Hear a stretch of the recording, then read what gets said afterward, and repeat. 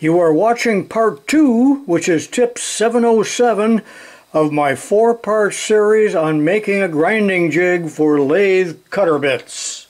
Hello again, it's Mr. Pete, and this is part 2 of my 4-part series on making this little jig that you can use to sharpen lathe cutter bits on small lathes such as South Bend, Logan, and Atlas. So in part 1, I made the main block. So go back and watch that video if you haven't seen it. And in this part 2, I'm going to make these sleeves which have a square hole and have graduations on here. So the graduations will be shown, how to put the graduations will be shown in the next video, because that warrants a standalone video. But how are you going to make square holes? So that's really what this video is pretty much about. So let's begin. For those of you that would like to make this little grinding jig, there are no actual blueprints for it.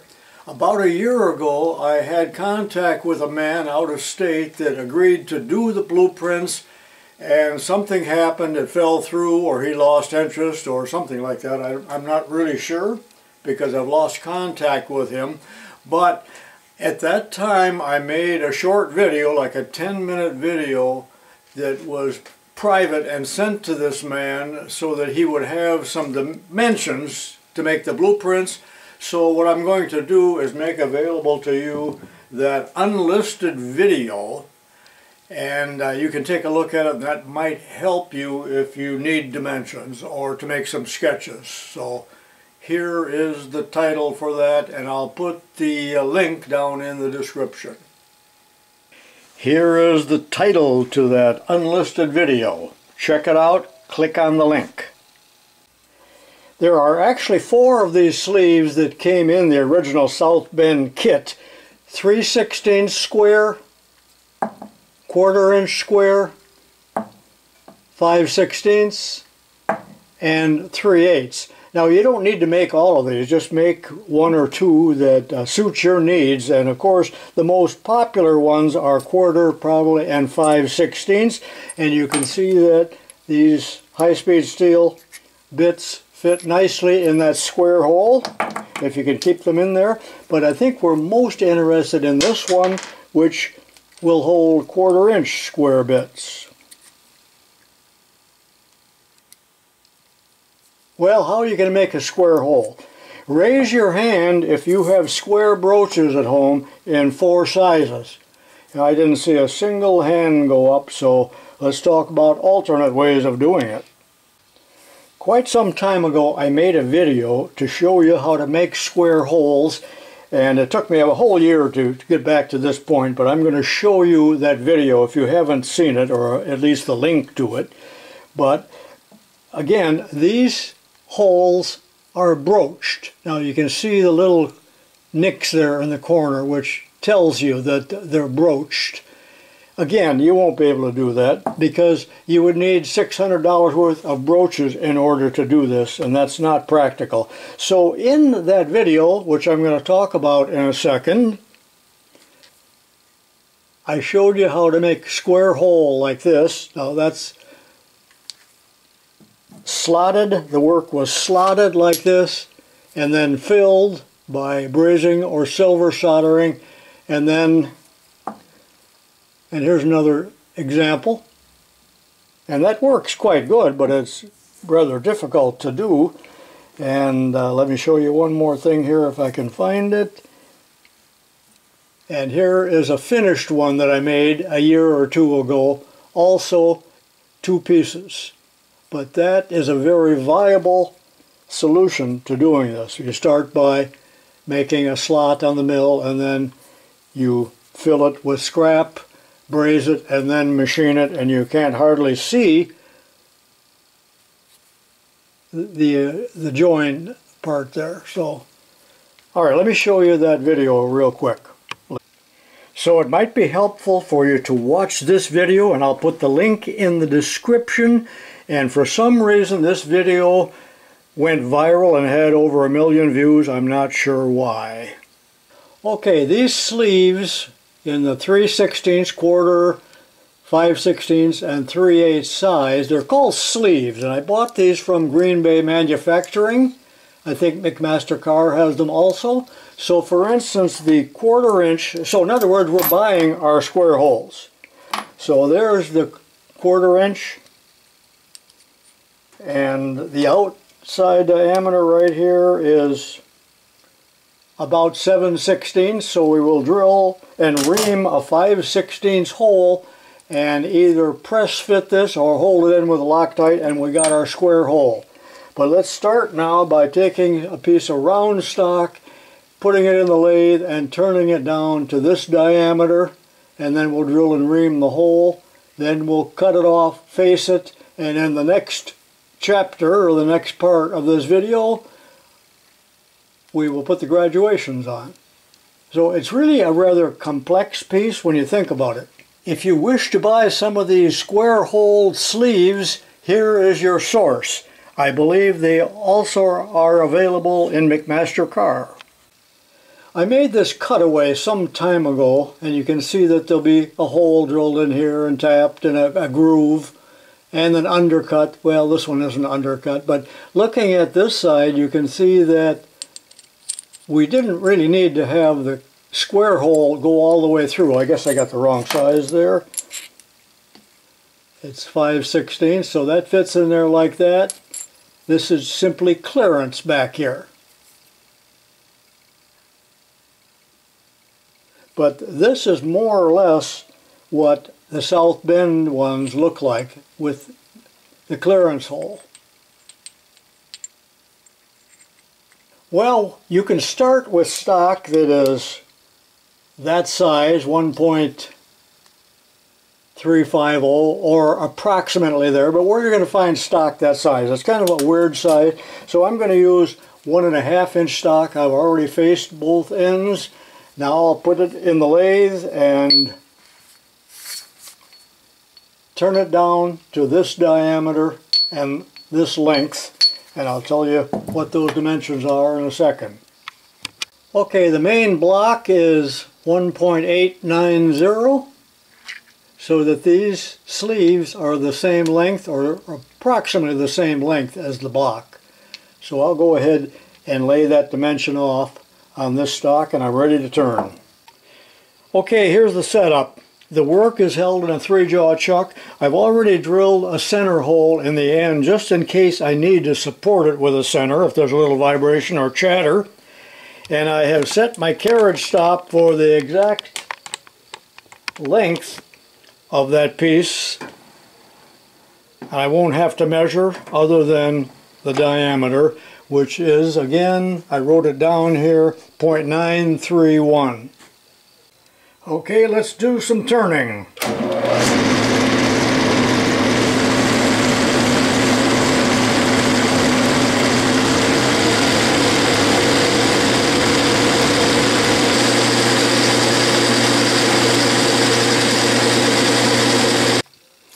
Okay, I'm almost down to diameter. I have 6/1000ths to go on my finishing pass.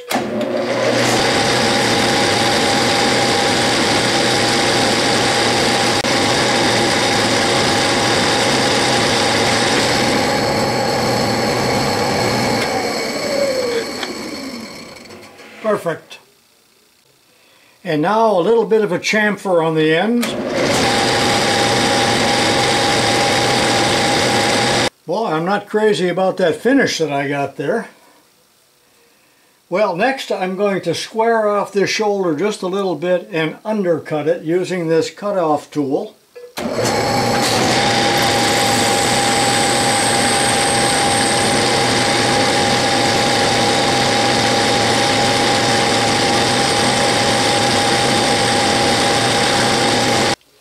Now I need to turn down the major diameter there so that it is the same as this, which is, well, I got 1 3/8 on there, but I'm going to make it 1.356.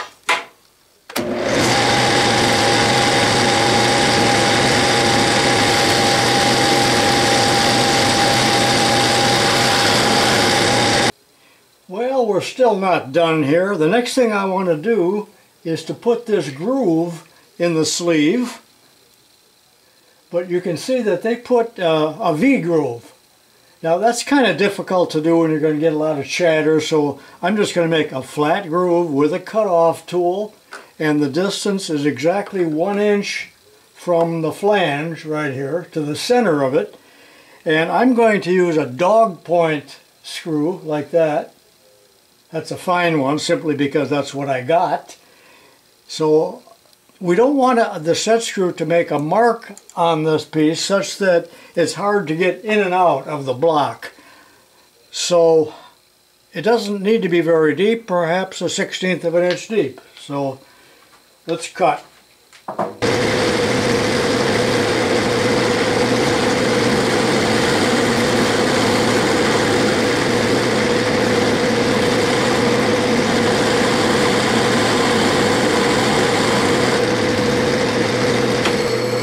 That's it.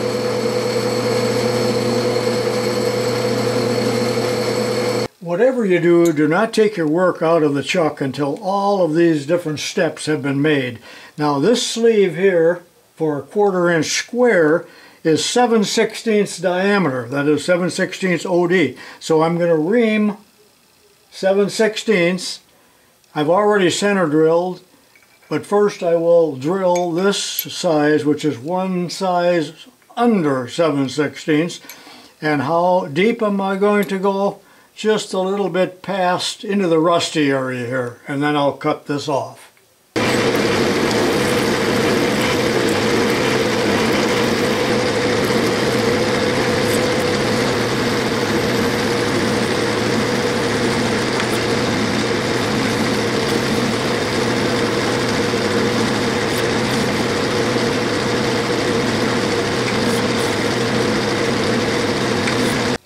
And finally, I'm ready to take it out of the chuck, and I'll take it to the bandsaw, cut it off, and then reverse it, hold it by this diameter, reverse it, and face this end to the correct length. Then I'm ready to press in the sleeve. Okay, I just sawed this off, and I much prefer sawing over struggling with a cutoff tool. That only took about 2 minutes with a good sharp blade. So now I'll put it back in the 3-jaw chuck like this and face this off such that I have a head on it that's, you know, around 320. Not too critical. I probably should make it even a little bit longer so there's plenty of room for the embossing. But you can see there are really a lot of steps to making one of these, isn't there? Now, if you had a broach at this point, you would have drilled it the correct size and it's ready to broach. But, as I said, we're going to use these square holes. Notice that the sleeve here is just a little bit shorter. This sleeve is shorter than this, which is not a problem at all. So I will press in from this end, and this is going to be a real good fit. It starts, but that's about as far, well, take it back. It'll go, I can push it in, yeah. But I don't really want it in there yet, so I can knock that back out. And on final assembly, I'll use just a couple drops of Loctite on that.